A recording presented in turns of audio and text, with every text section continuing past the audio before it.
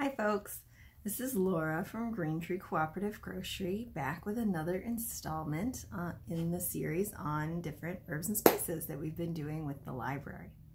So if you are watching this, presumably you have picked up a bit of this month's featured, I suppose it's an herb, not a spice, hibiscus.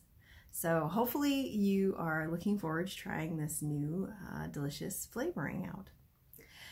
So hibiscus, there are literally hundreds of different kinds of hibiscus native to all different tropical areas all over the world. So unlike many of the things that we'll talk about, this comes from multiple places and there are a lot of different traditions associated with it.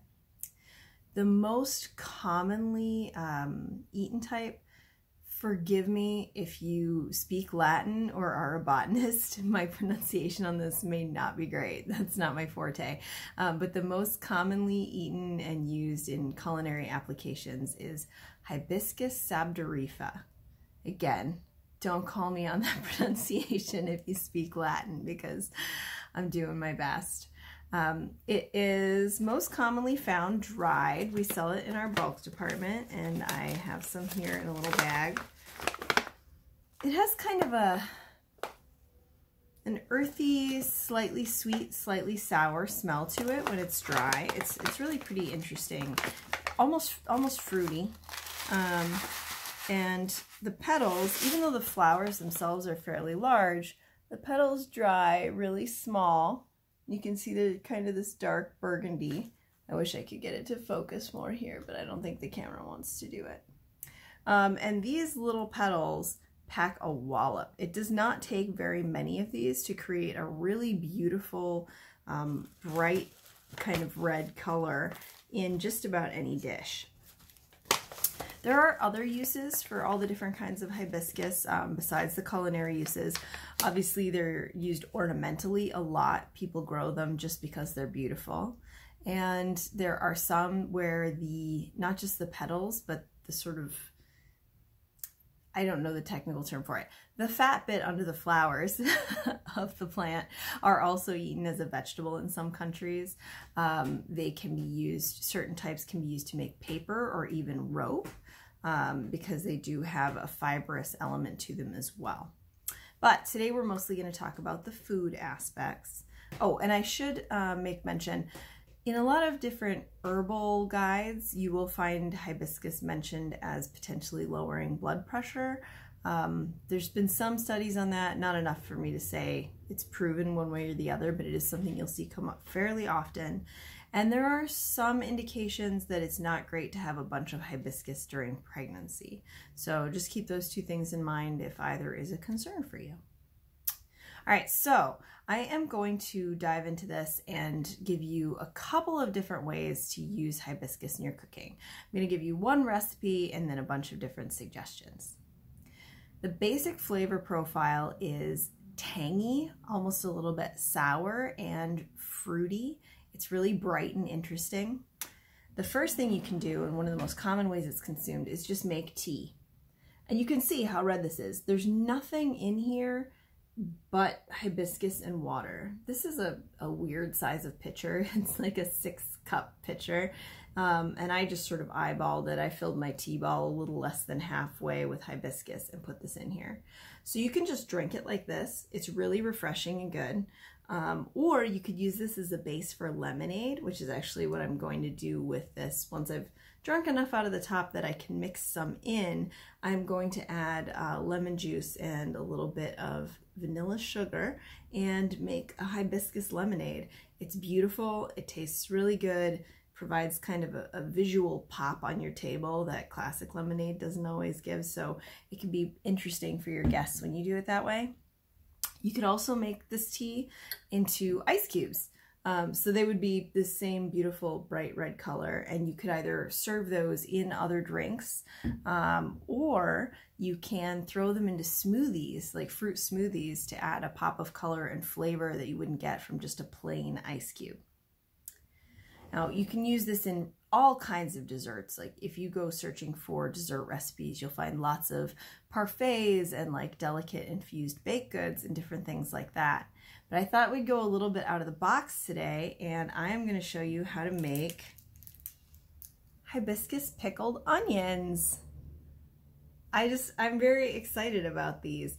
I've eaten quite a few of them already. I mean, the jar was full to maybe here and packed really tight, and now they're kind of loose in there because I've eaten a lot of them already. But these are so good.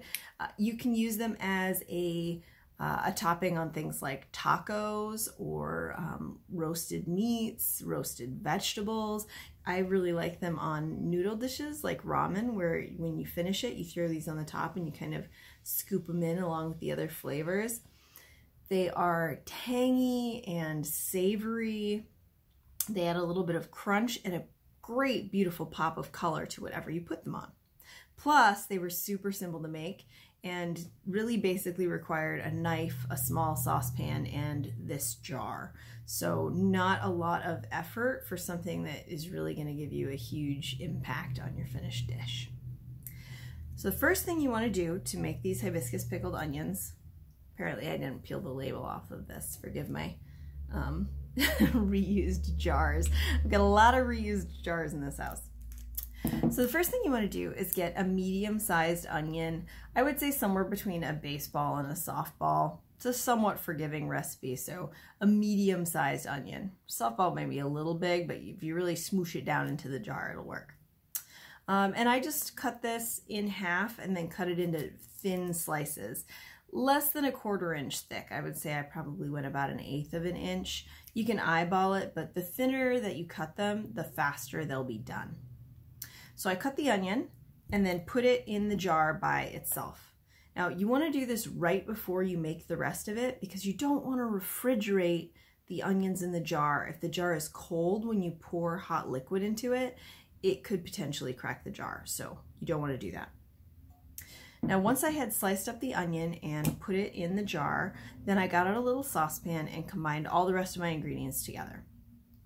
So I used, and I wrote the proportions down so I wouldn't forget when I told you guys this, 1/2 cup of water was my starting place because you need some extra liquid. And then we're going to add the tangy pickling element. And I did a mix of 1/2 apple cider vinegar. Yes, I buy this by the gallon. I really like it. So I used a 1/4 cup of apple cider vinegar. You could use a red wine vinegar or a white vinegar. I just think the flavor of this goes really well. And it has other, benefits to it if you get the kind that has the mother in it and all of that. So anyway, 1/4 cup of apple cider vinegar. And then to make it really interesting, I put in a 1/4 cup of lime juice. So this gave it, I think it played in really well to the fruity kind of tropical aspect of the hibiscus and just took that flavor a little bit further than if I'd used all vinegar. Gave it some layers and made it more interesting, and I think really goes well with tacos.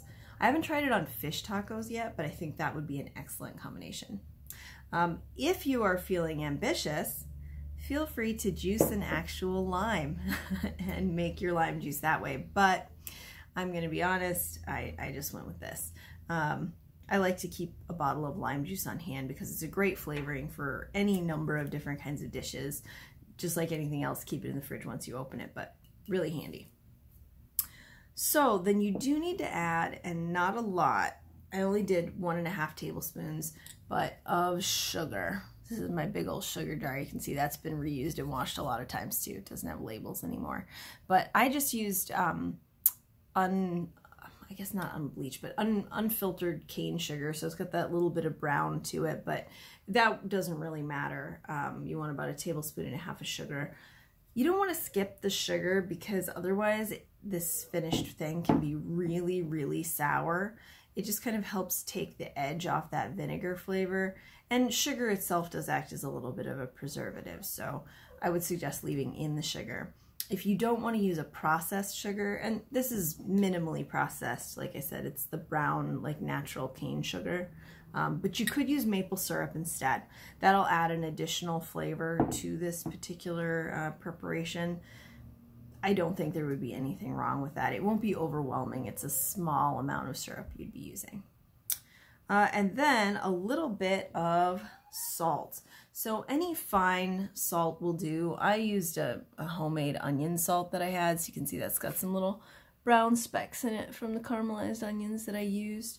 But I figured I'm making pickled onions, it's a little extra pop of onion.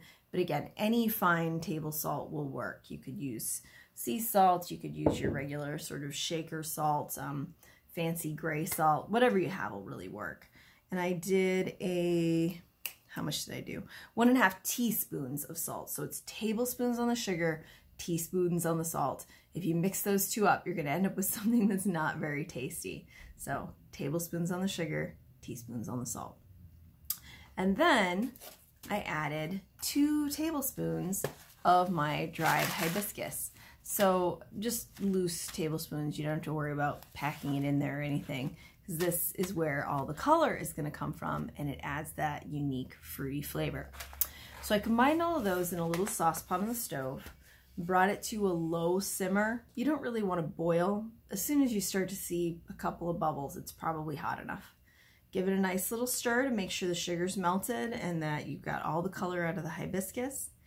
And then just very carefully pour the hot liquid over the onions in the jar. Smush those onions down until they are below the surface of the liquid. If there's too many in there, you can just scoop some out and use them for something else. If there's extra liquid, that's not going to hurt anything. Just leave it as it is. And then once you push it down below the surface of the liquid, you want to let that sit for a half an hour to an hour. I just left it right on the counter because I knew I was going to use it that same evening. And you'll have quick pickled onions. If you've sliced your onions thicker, it will take longer to get the flavor in there. That's why I went fairly thin with mine, because I wanted to eat them right away. And once you've done that, they're ready to rock. You can put them on whatever you like, and you can keep them in the fridge. They must go in the fridge once you are finished with that first kind of hour to half hour of sitting to let the vinegars and the flavors infuse into the onions. So once you're done with that, you want to put them in the fridge, and they'll keep for 2 to 3 weeks in the fridge. If you think that you're not going to go through them super fast, you can always use a smaller onion. I've got all of these ingredients and proportions typed up on our website. You'll be able to see that, and you can just cut it in half, or you know, you're having a big party or you really love onions, double it. Use 2 onions. Pack your jar right to the top. It will be delicious either way. So there you go. There's a couple of ideas for how to use hibiscus. I hope that you enjoyed this little video, and if you have any questions, throw them in the comments, let the library know, and we'll pass those on to you, or send us a message on Facebook, Instagram, Twitter. I am always happy to talk about cooking, and if you have any suggestions for herbs or spices you'd like to see in the future, let us know that too. In the meantime, enjoy your day, and I hope that there's a little bit of hibiscus in it. Thanks for watching.